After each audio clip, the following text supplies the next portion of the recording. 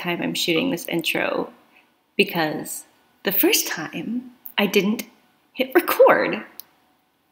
And it was the perfect intro for this video. Actually, now that I think about it, me not hitting record is the perfect intro to this video. This week's video is all about all the ways that I am a mess. And this video was inspired by Dave because he was joking around with me. So I don't think he even knows I'm going to do this video, but I loved the idea. Saying that I should do a video of all the ways that I'm a mess, and I'm going to do it. So if you want to hear all the ways that I'm a mess, stay tuned and we'll dive into it. Okay, so first, let me explain why I think that this is such a great topic for video.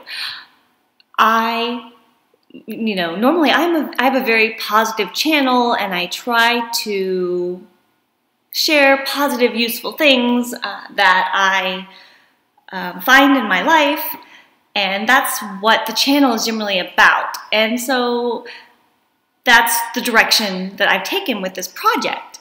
And in general, as people, we all tend to put our best foot forward for the world, and we don't like to focus on the areas where we might have difficulties, or maybe the areas where we need more growth, and we don't focus on that. And I thought this was a really great way to say, you know what, I'm human, and these are the ways that I'm a mess. So I'll start with, oh, there's a jacket there. That doesn't, so that's a mess. I will start with one that probably David knows. Me leaving my keys in the door overnight. Ooh. I can't even tell you how many times I've come home and left my keys in the front door.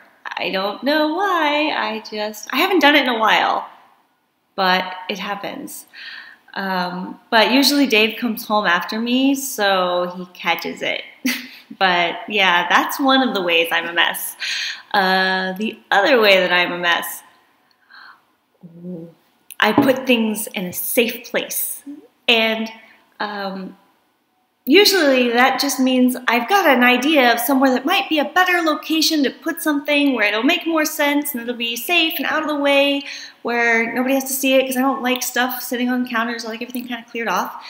And so I'll move something to a new place, or I'll put something away, and then I can't remember where I put it. And it's usually my keys, although I just kind of leave them in my purse now, and that solved that problem. But I tell David to put his thing. I'm like, can you put this somewhere? You don't want me to put it somewhere. Because I've put stuff away of his before, and then he's wanted, I have no idea where it went.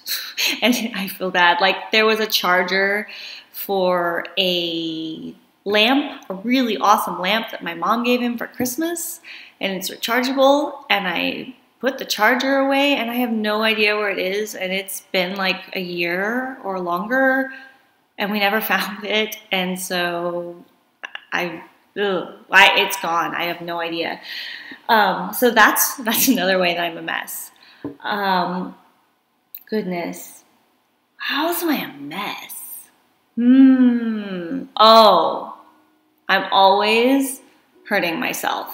I'm always bumping into things and running into things and running into walls.